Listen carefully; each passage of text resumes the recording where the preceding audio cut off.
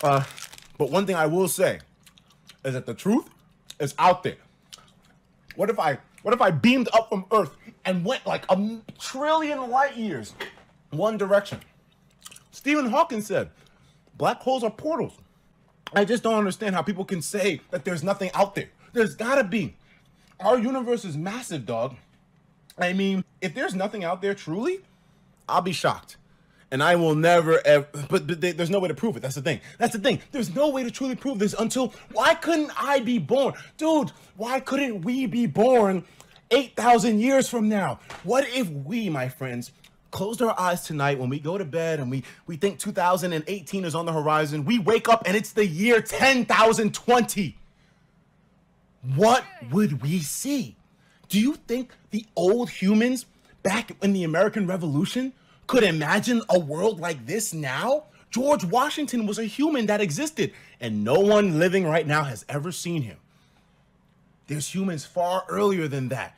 King Tut was a man, and could he see this? Imagine what we can't see.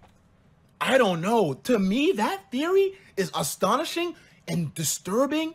It's like everything at once. There's so much mystery. I have another question for you. A choice, a button. You press that button and the thing we talked about, waking up in 10,000 years, it happens to you. Everything you know now, gone. Your interactions, your relationships, your achievements, your physical possessions. You literally just wake up as who you are right now, same age, in 10,000 years. On the same planet, in a safe place, you just wake up. Would you press that button? I'm being serious, dead serious. Are you going to take that journey? And here's the thing, you can press the button now and you know it doesn't happen right away. It doesn't happen instantly. You have some time. By the time it hits 12 midnight, it ain't 2018, nigga, it's 10,000. And that's the crazy part to me. It's going to happen. 10,000 years have passed in a blink of an eye on the planet Earth. Another 10,000 is going to pass with you and me looking at each other right now. A second just passed, a minute, an hour, a day, a year, a decade, a century, a millennia. It's so fascinating to me. And it's like, wow, I wish I could see it. Man, that would be badass. Nigga, we're all year. It's the year 10,000 AD. What is happening? What are we doing? What is? What isn't? What have we seen? What do we know? What do we look like? Do we even look like us in 10,000 years? Man, I wish to God I could know. But there may be options. There may be options.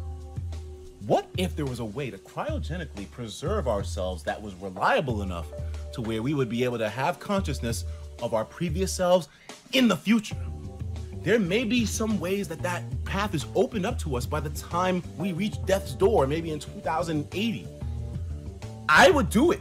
I would preserve my shit. I want to see everything. I mean, I think if you don't, that's obviously respectable too. You just want to live, you want to go when you want to go. But what if there was something there that we don't want to see? But would you want to take the risk of seeing it though? I don't know. God damn it.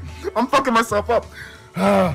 Whenever it's the end of the year, I always think about shit like this because it's like so interesting to me how the passage of time, it's such a rudimentary concept that we all know and experience and think we understand. But do you really understand what time is? I don't know. Bitches, rappers, bitches. Way yo talking on Twitter, little boy, I can't tell the difference. Purple urban, my swisher. Yellow, I just my witness. Pull up bitches so vicious, that's 7 digits the mission. Listen, 60 FPS, these other rappers moving slow-mo. I was broke as shit, now I'm tripping, it's a polo. I don't pay for promo, I stay on a low.